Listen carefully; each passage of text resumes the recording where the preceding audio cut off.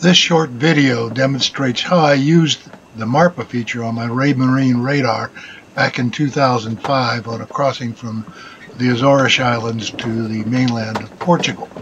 In this case, you can see the Raymarine display. I have got a target off to starboard of a ship that's approaching crossing our path as we head towards Portugal. I'm also using the Raymarine display to put the target information on my PC using the NMEA output from the multifunction display.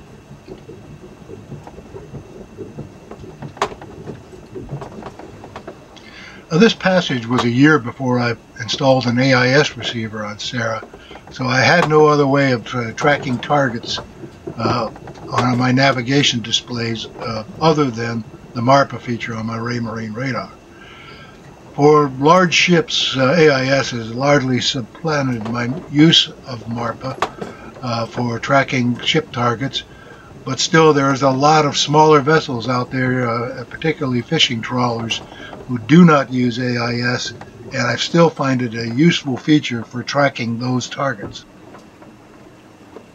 My main use of the MARPA feature on my Raymarine radar is just for target tracking, keep track of targets on the radar display.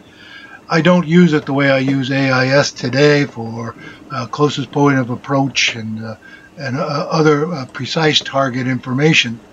But as you can see here, the Raymarine display puts breadcrumbs on the display so I can track the approach of a target towards my route. This was a fairly trivial encounter with a freighter off the coast of Portugal.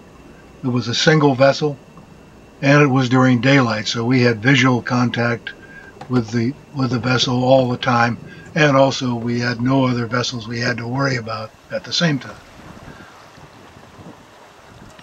Did you get the official pictures? Not yet. John is. John's doing the official movie. I'm waiting until he clears the bow. I want a picture of him with him just in front of our bow. Oh, on the other side? Port side? Yeah, and then I don't have to shoot into the sun. Yeah, wait. Later in the voyage, we did encounter multiple vessels, and we did encounter them at night. And then the MARPA feature became very useful in keeping track of all of these targets. Here is an example of what we encountered as we hit the main shipping channel off the coast of Portugal.